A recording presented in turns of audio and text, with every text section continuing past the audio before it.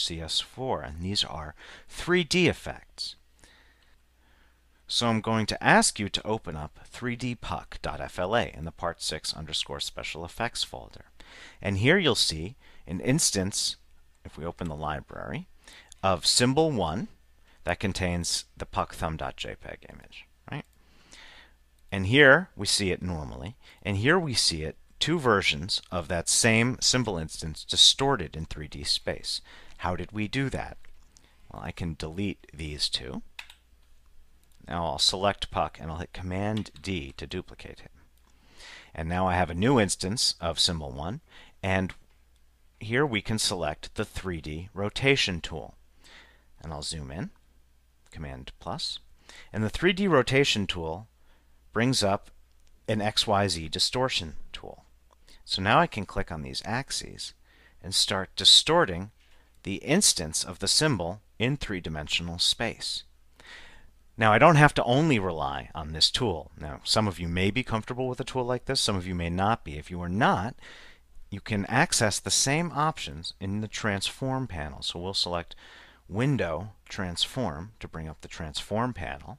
And you can see here now we have the 3D rotation option set. So if I wanted to manipulate Puck's rotation in Z space, I could do so here by clicking and dragging.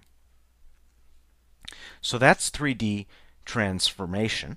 We also have 3D translation. So 3D transformation is rotating the symbol instance in 3D space.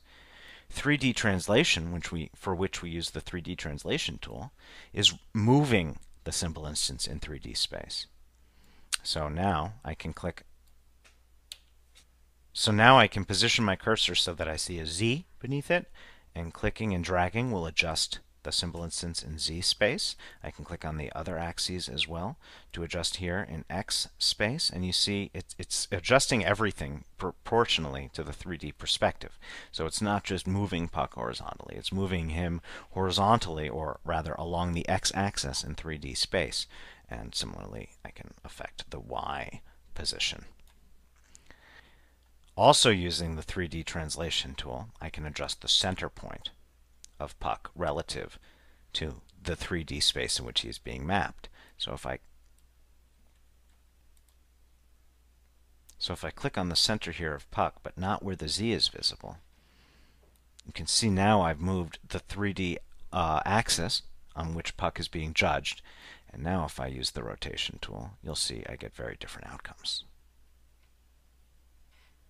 Now this looks pretty cool on its own. Of course, it'll become even cooler when we start working with animation inside of Flash.